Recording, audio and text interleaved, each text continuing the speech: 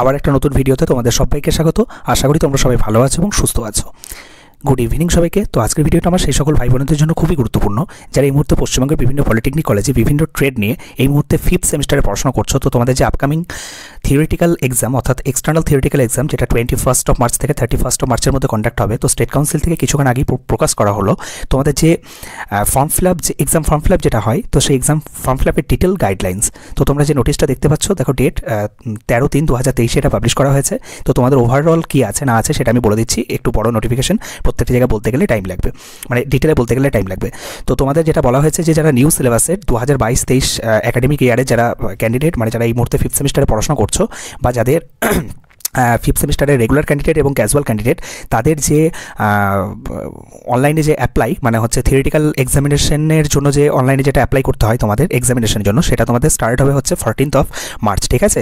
আর এটা যেটা লেখা আছে দেখো, এ লিঙ্ক ক্যাপশনিং, এই যে এই লাইনটা যেটা ভেরি ভেরি ইম্পর্ট্যান্ট, যে এ link apply online for external theoretical examinations for the 5th semester students of diploma in engineering and technology architecture MOPM March 2023। এরকম ধরনের যদি তোমরা যে অফিসিয়াল ওয়েবসাইট আছে সেই অফিসিয়াল ওয়েবসাইটে যদি যাও এবং দেখবে এরকম ধরনের তোমাদের একটা পপ আপ মেসেজ শো করবে, সেখানে তোমাদের ক্লিক করে তোমাদের রেজিস্ট্রেশন নম্বর দিতে হবে এবং তোমাদের পে কত টাকা করতে হবে দেখে নাও। 250 টাকা হচ্ছে রেগুলার ক্যান্ডিডেটদের জন্য, আর ক্যাজুয়াল ক্যান্ডিডেট যারা আছে তাদের হচ্ছে 150 টাকা পে করতে হবে। এবার বলেছে last date of submission of online form and payment of fee by the concern student. তো স্টুডেন্টদের হচ্ছে ফি পেমেন্ট করার লাস্ট ডেট হচ্ছে 17th March 2023 up to 11:30 PM।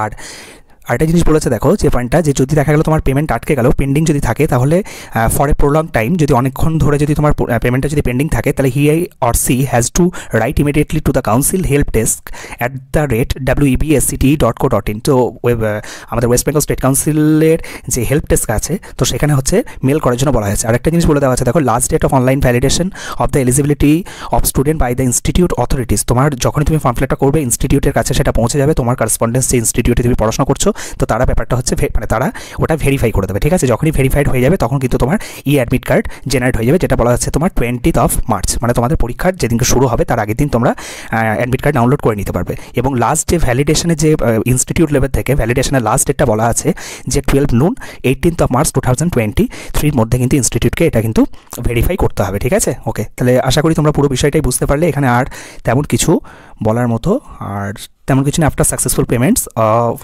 of the examination fee, application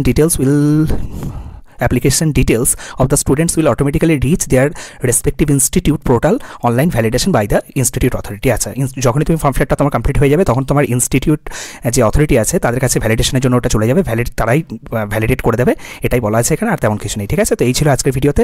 পরবর্তী ভিডিওর জন্য অবশ্যই তোমরা চ্যানেলটি সাবস্ক্রাইব করে রেখে দাও। Thank you.